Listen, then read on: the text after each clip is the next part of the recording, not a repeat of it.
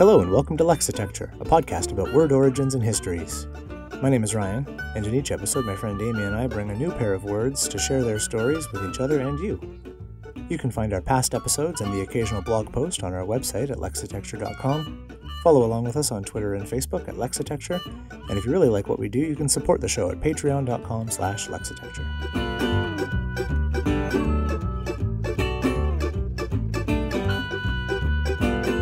Today's episode, Monster Island. Shall we word? We should, yes. Do you want to go first or will I? That's an excellent question. You seem I'll highly go first because I just have conflicted. a fairly... I am slightly conflicted because I have a very short word. But first, Okay. we have two new Patreon sponsors to thank. Oh, that's amazing So news. we have two gentlemen, one named Tim and one named Thomas, and they have signed up to join the small but mighty legion of Lexitecture word nerd supporters on Patreon, and we are deeply appreciative of them We for are it. deeply appreciative of them for it. Thank you, Tim. Thank you, Thomas. I really want to call you Tom and Timus just because that's how my brain works. Even though, like, I'm going to Yeah. assume you don't know each other, let alone you're like a comedy double act. Now that I've acknowledged that I want to do that thing, I won't do it, although I think I just did. But thank you, Tim, Yeah. and thank you, Thomas, and thank you to all the other Patreon supporters and the people who support us in all manner of ways. All the other ways too, yes. And if you two would like to take a run at doing a comedy duo act, just because, let me know, and I'll give each other your email addresses. You guys can connect and That would be so beautiful. wow the world with Yeah. your Tom Timisery. And I would feel like I'd like given birth to something. Yeah, we've created a... Well, I guess we'll find out if we've created a monster or not. Oh, that's... I mean, we that's probably won't find out. incredibly funny. That's really funny for reasons that will become clear during this podcast episode. Oh, nice. Okay. Well, I'll go first. Cool. So, my word today is island. Awesome. And I've just never known... Basically, I've just never known why there's an S in island.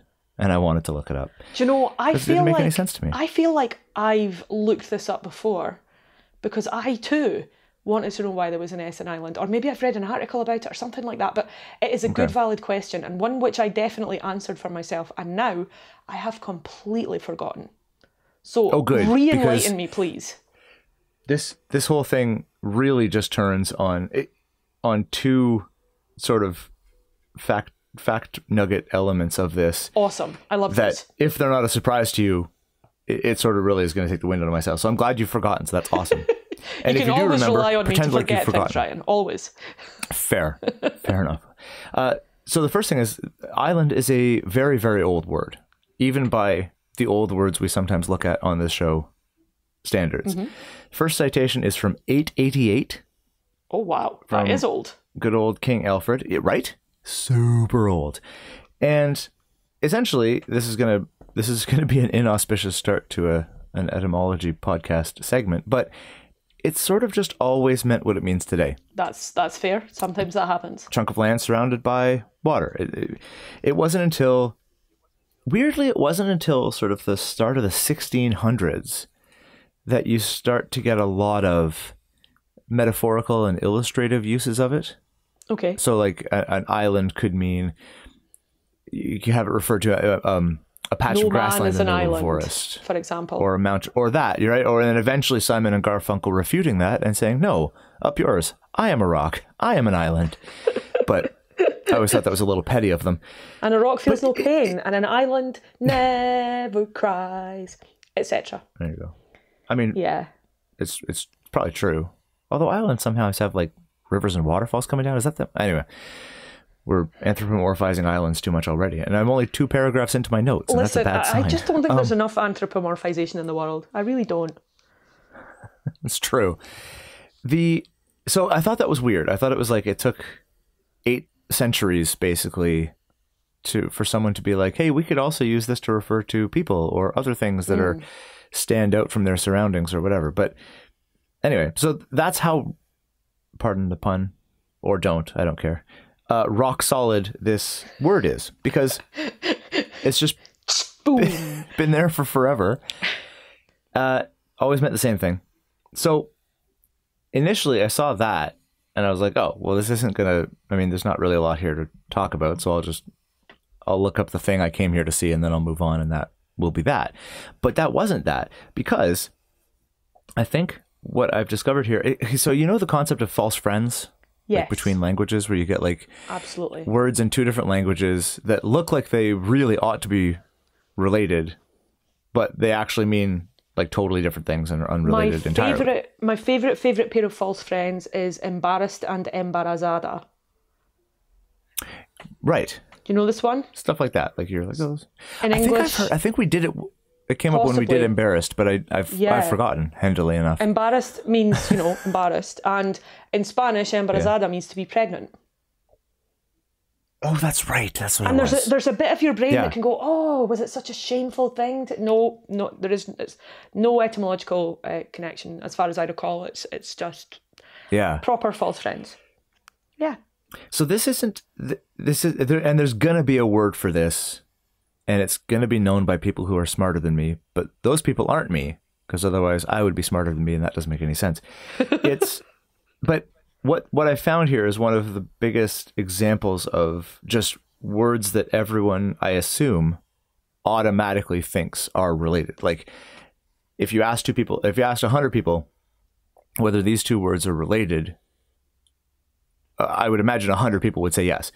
But in fact, the word island is not etymologically connected to the word isle.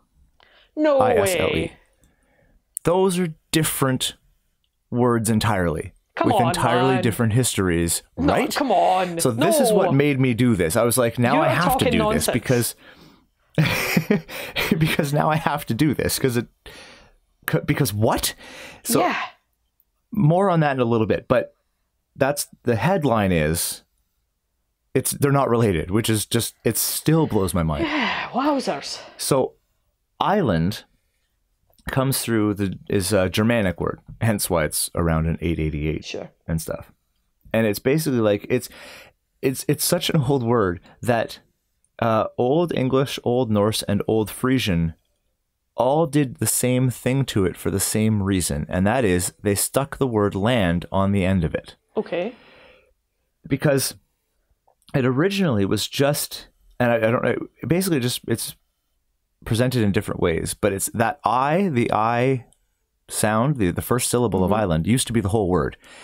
And it just means water. It just comes from the Pi root, AKWA, meaning water, which is where we get all the aqua prefixes, aquifer, aqueduct, where Spanish gets agua for water, all that stuff. Waterland. So it literally just means the watery place or a place in the water. So the land had nothing to do with it, really. It wasn't the important thing about it. The important thing to know about it was that it was surrounded by water in a big and overwhelming way, which I think is one of these things that I may completely well be reading too much into this, but it's one of these things that makes me think about what we might be able to learn about how people used to think about stuff from the way words have evolved and changed and the way our terms change. Yeah.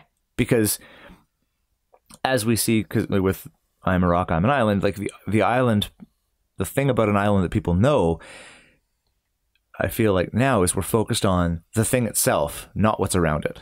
But it was context that was the important thing originally, because the whole word just was water.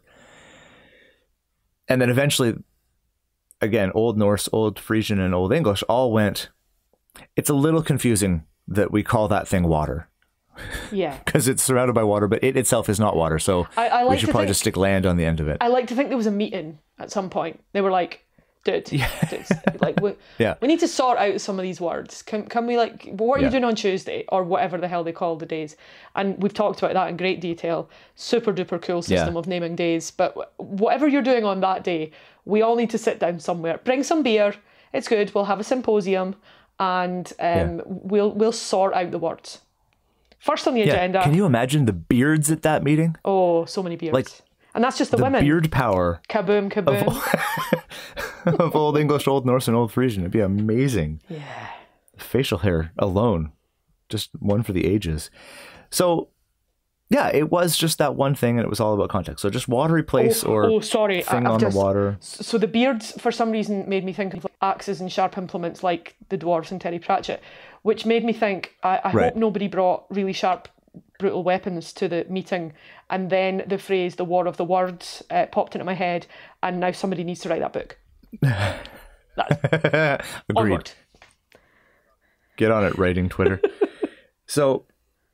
yeah, they basically just did the same thing. They like, we should add land. Yeah. But even after it had the land added to it, it was essentially just spelled I or Y Land, sometimes with an E on the end, or some variation of that. But the S was not there. The S came from that tendency that people had at one time in history to really want...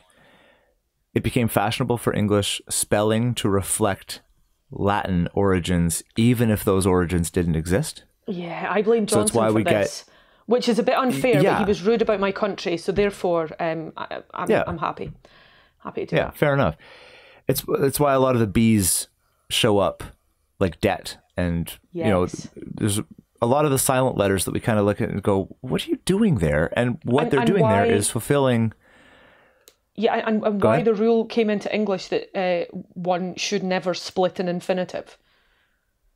Like, that's stupid. Yeah, stuff like that. Just because you can't do it in Latin doesn't mean you shouldn't do it in a completely different language.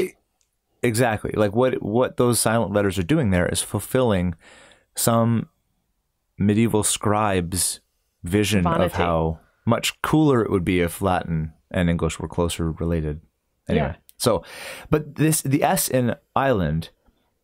comes from wanting to make island look more like isle, that word to which it is not related. So, I mean, I guess they are related in that sense because that's where the S comes from. But isle comes from the French, île, meaning island, and from the Latin insula, which is where the French get their isle, île from. But so it's a totally different history. It doesn't, they don't cross at any other point other than just islands, island, the S. And even in that case, they were forced to meet. Yeah, and they were shoved together by some nerd. Yeah, and so Edom Online has essentially insula, the origin of insula is one of these dubious history, unknown origin, speculative waters ahead, you know, fairly warned be ye, says I. But one of the theories, which I quite like, is that insula comes from a compound along the lines of in salo, meaning in the salt, or in the ocean, lovely. In the salty sea. So I like that. I want that to be true. It also points out that the obvious point that not all islands are in the ocean, and not all cultures that would have been involved in the development of language were even by the ocean themselves. And that apparently there's a lot of, or there's evidence to suggest that the very, very early uses like Indo-European and Proto-Indo-European families more often and more early would talk about islands and rivers using the same kind of family of words. So those obviously wouldn't be salty. But anyway, I like the in the salt thing. Yeah. I hope that's right, because I think it's cool. But it is super interesting that notion, like you say, that I know that we're wildly speculating, and we're both people who kind of like to do that, and we're both people with creative ideas in our heads, and we like a good story. But the notion that it all depends on where you're standing when you make up the word. So, like, if you live on an island, then that is your world, presumably in 888. Somebody's gotten around to inventing boats, perhaps, and you're like, oh, there's more to the world than this. Awesome. But when that's the whole world, what's the biggest kind of single thing on your mind about that place where you live? Everywhere you look, there's water. It's only when you can look at things from the water that you start to think about how to describe the land.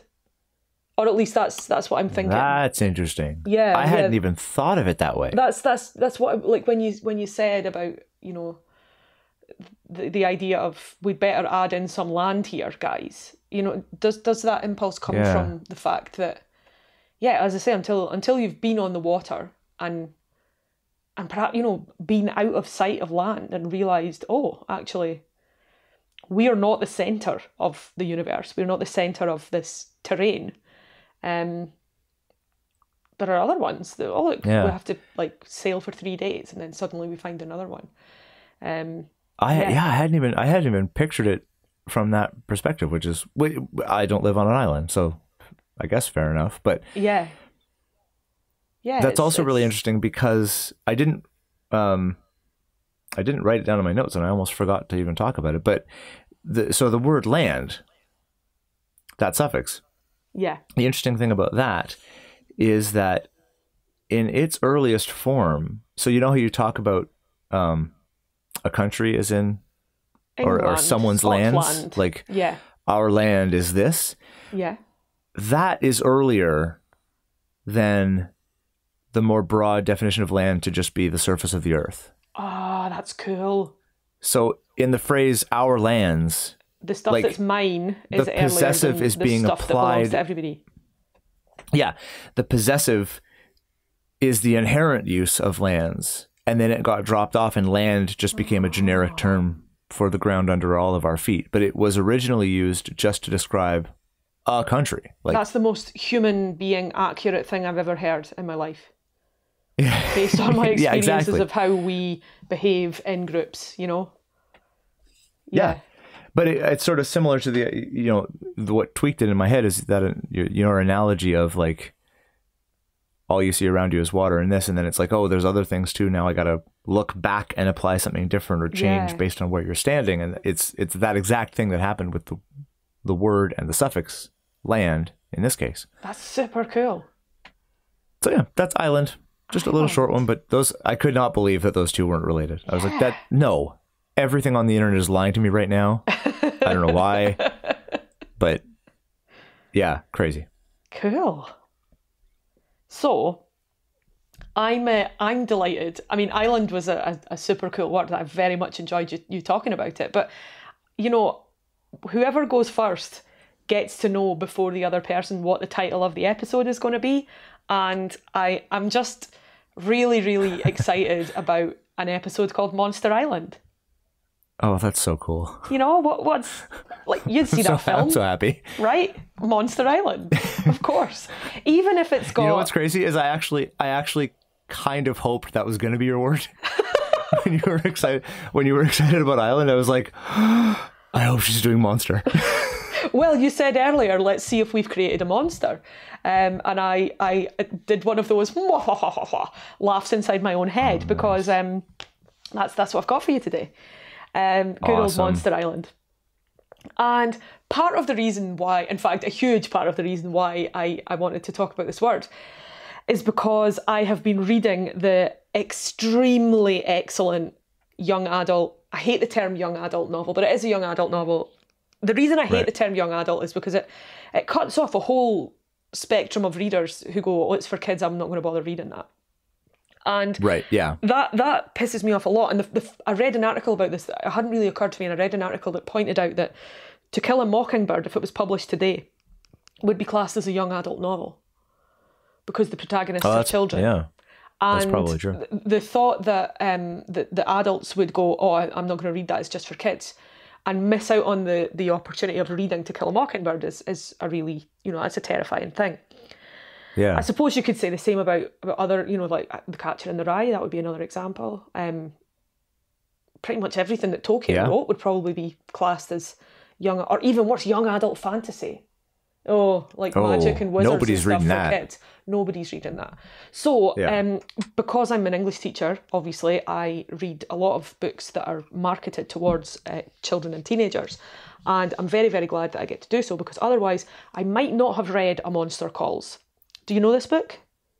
I don't know it. It is awesome. Really, really excellent. It's by Patrick Ness, who is a British, again, children's young adult novelist who has won every prize that exists in British children's fiction, and rightly so. And the first time I read Patrick Ness was ironically, so the school that I'm working in now is the school where I did my very first teaching placement as a student. Oh, cool. And while I was there, I had a class of, maybe S2, S3, so pupils who were about 14, 15, and one of the kids in one of those classes was reading this book and recommended it to me. And it was called The Knife of Never Letting Go, which is a super cool title. And, it is. And I asked her, what are you reading? Is it interesting? What's it about? And she told me a little bit about it, and she said, it's amazing, you should read it. And I did, and she was right. And it was the first book in a trilogy. The trilogy is called Monsters of Men. And there's recently been a film made with Tom Holland.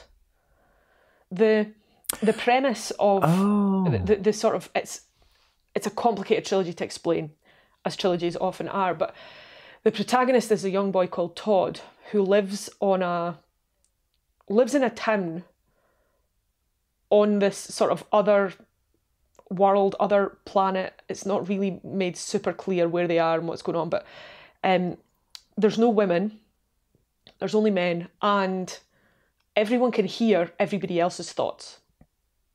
Oh. Yeah. So they call it the noise, which is rather beautiful. And you can also hear the thoughts of animals. So one of the first things that happens in the novel, in The Knife of Never Letting Go, Todd, the main character, has a dog, and the dog's going, I need a poo, Todd. Todd, I need a poo. I need a poo. Todd, I need a poo.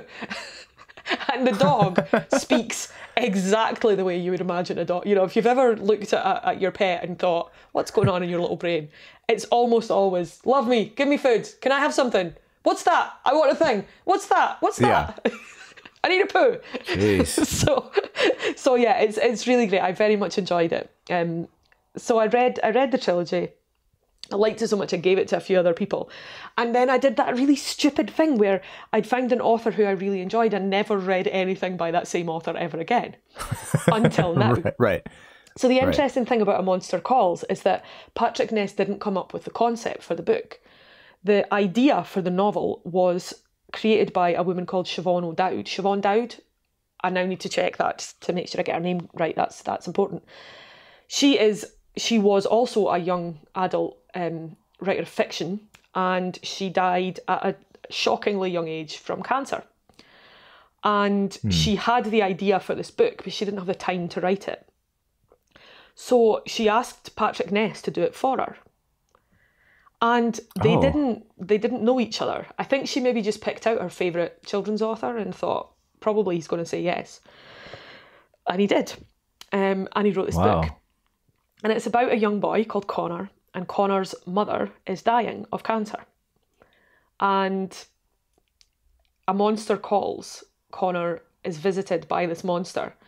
And I don't really want to say very much more about it than that, other than I'm going to cry all over the class that I'm reading it with, without a doubt. Right. And I expect that probably, even though they're like hardened teenagers who are cynical about everything, they're going to cry too, because it is like being punched in the heart. But it's also incredibly beautiful, really, really well written. I just can't stop thinking about this book. There's so much in it. And it's also been made into a film, which I haven't seen, which I'm really curious about, given the nature of the book. Yeah. But it's absolutely wonderful. And, you know, like my dad died of cancer, and it's fucking horrible. And the book is really, really good at describing what that horror is like, but also not making it over horrible. You know what I mean? Right. Yeah. Like it's a giant shit sandwich, however you look at it. But I wouldn't say it's a pessimistic book by any measure. But I absolutely loved it. Anyway, so I wondered to myself about the word monster. And here's what I found out. So the OED first cites monster as appearing in writing first in Chaucer's The Monk's Tale, circa 1375. was never white sith that this world began, that slow so many monsters as did he. Talking about Hercules. That's the monk's tale. So there was nobody ever since the start of the world that's killed as many monsters as this person did. And the OED defines it as originally a mythical creature which is part animal and part human, or combines elements of two or more animal forms, and is frequently of great size and ferocious appearance. Later, more generally, any imaginary creature that is large, ugly, and frightening.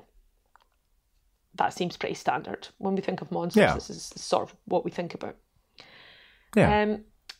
Etym has a slightly different take on the definition, which I found interesting. Here's what it says. So, early 14th century, agreed, monstre, M-O-N-S-T-R-E, malformed animal or human, creature afflicted with a birth defect. Those two things are not the same. Oh, yeah. No. Now, Etym does point out that by the late 14th century, this sense had been extended to fabulous animals composed of parts of creatures. So I find it very interesting to find that the OED go straight to that meaning, and they don't have this sense of, a human being or an animal that's not quite the shape you expected it to be. Let's look at it like that. Right, yeah. However, that same sort of event also has within it the shade of an omen, a portent, a warning that something wicked this way comes, if you like, something bad is going on. And I was like, oh, okay, that's problematic in a lot of senses, interesting, understandable, I think, given the time that these meetings were happening with the very sharp axes. And the OED says this about its etymology. It's Anglo-Norman and Middle French, so we have monstre and moustre. However, it's very close. It says in Old French as mostre, M-O-S-T-R-E, in the sense of prodigy or marvel. First half of the 13th century in senses disfigured person and misshapen being. And then in the extended sense applied to a pagan. And then we get to the sense of a portent or a prodigy. And I'm like, those things don't mean that those definitions aren't the same. So classical Latin had this word monstrum, which is variously defined as a portent, a prodigy, a monstrous creature, a wicked person, a monstrous act, or an atrocity. And I spent a lot of time looking at this Latin root monstrum. It seems pretty clear, looking at the form of the English word, that this has influenced the etymology and the meaning of the English word that we have. So I had a little look at it. I did a little bit of digging, and I found this really lovely article from triblive.com, which a website that I hadn't seen before. And the title is Latin verb is the monster behind many words. And it talks about the noun form monstrum of that Latin word being originally from the verb monere, M-O-N-E-R-E. And monere means to warn or to advise. Okay. So, in fact, a monster is something that warns you of something. And that to me seems much clearer, much more clearly linked to that sense of an omen, Right, an omen is a warning. Yes. Look out, something bad is going to happen or something bad is on its way. And monere can be traced back to the Pi root M-E-N, men. Now, I honestly feel like I could have researched this word for 20 years and I would still be going, cool. I can't possibly cover all of the stuff to say about this word in one podcast episode, but please go and have a look because it's just so super duper cool. First I'm going to talk about men, and I'm going to come back to mon briefly also, because you probably recognise this root. And it's probably in a lot of words that you didn't realise had connections to the sense of warning. So the PIE root men means to think. Now, okay. Yeah. That covers a whole lot of conceptual ground. Like, It sure does. if I was to say to you, are you thinking? You could say, yeah, I'm thinking. And I'd be like, okay, I'm going to have a think too. Let's both think. Are we thinking about the same things?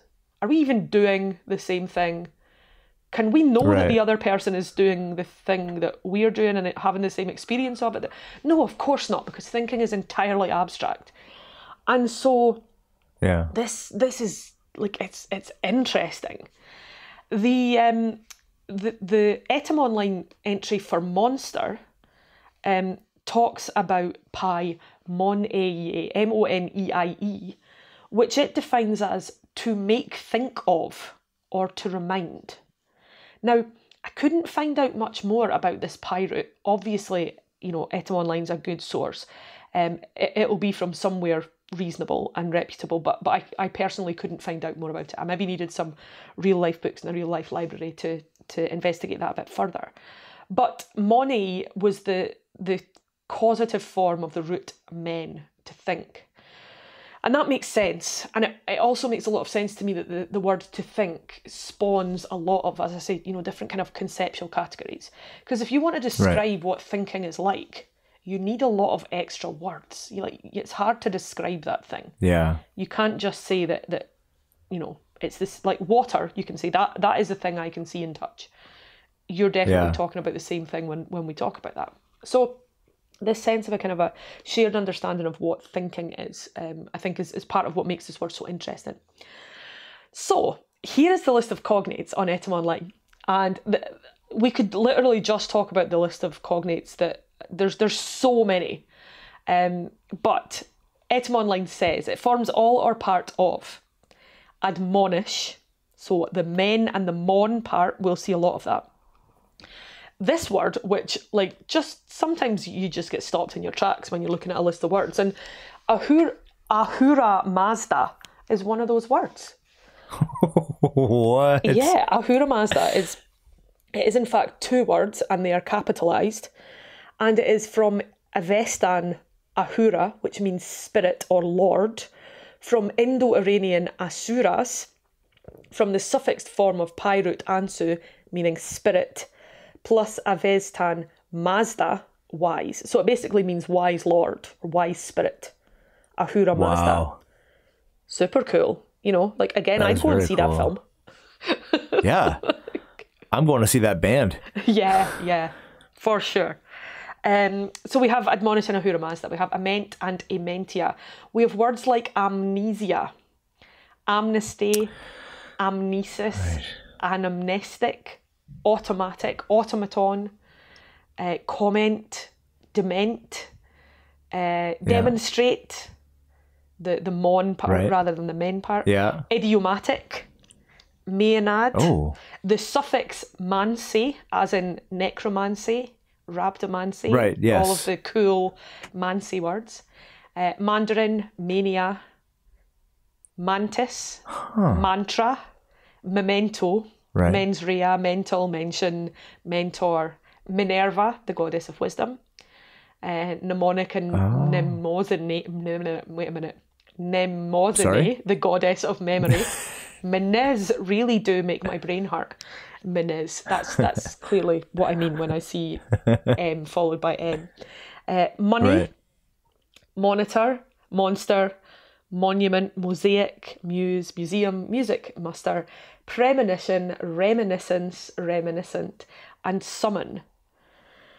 And I looked at that list and thought, what? It's so wide ranging. There are so many words in there that mean completely different things. But also, when you take the kernel of the idea that says these words all have something to do with thinking, your brain goes, oh, right.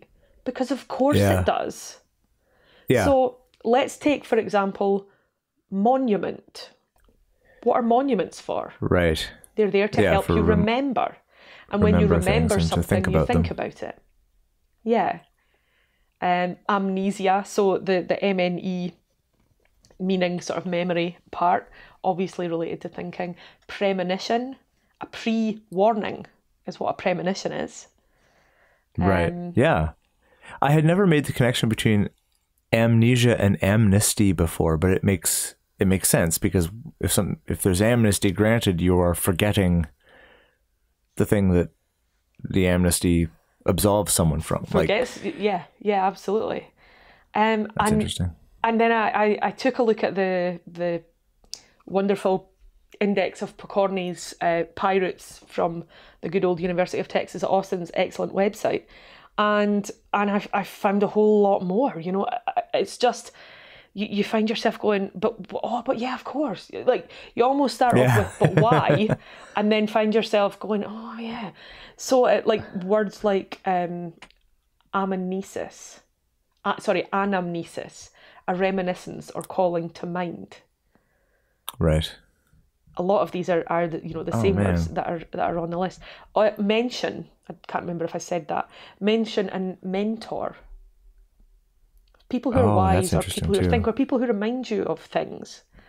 A museum, a place where you go and think about and it was just such a right kind of moment for me to see that all of these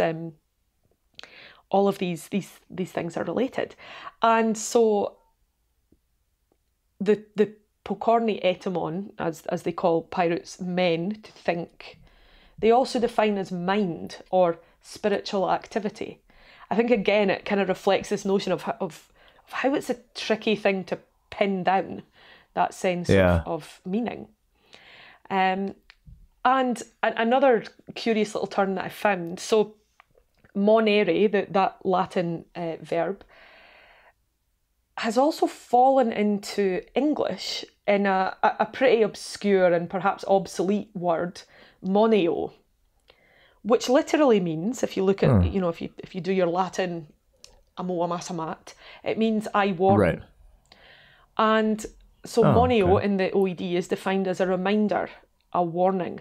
Specifically at Oxford University, it's a formal reminder of a university function. So if you had been invited to Lord Muckety Muck's ball as part of the university calendar, you would receive a moneo, a warning, a reminder to say, don't forget that you have this thing. Yeah. So that's very cool. From being warned or being advised that an omen or a bad thing was perhaps coming, signalled by an animal or a human being born not in the shape that you expected it to be, we then have this next sort of sense of monstrousness, of things that are difficult to look at. Interestingly too, there's an equivalent in Greek.